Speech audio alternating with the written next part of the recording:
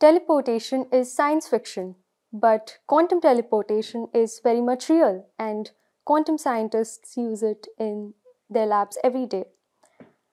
Say, I have a box with me that has some secret quantum information, and I want to send this all the way to Mumbai to my friend. The laws of quantum mechanics forbid me from directly making a copy and sending this information.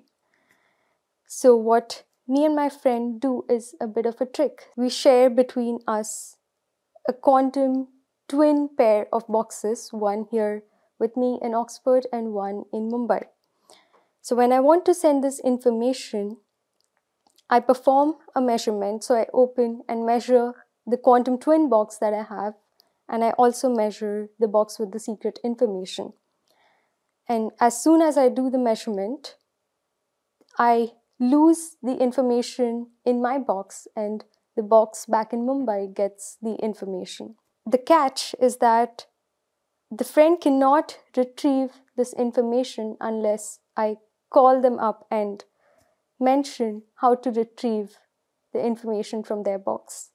So we've managed to teleport information, but you still need to make a call, and I can't teleport myself, so I still need to take a flight back to Mumbai.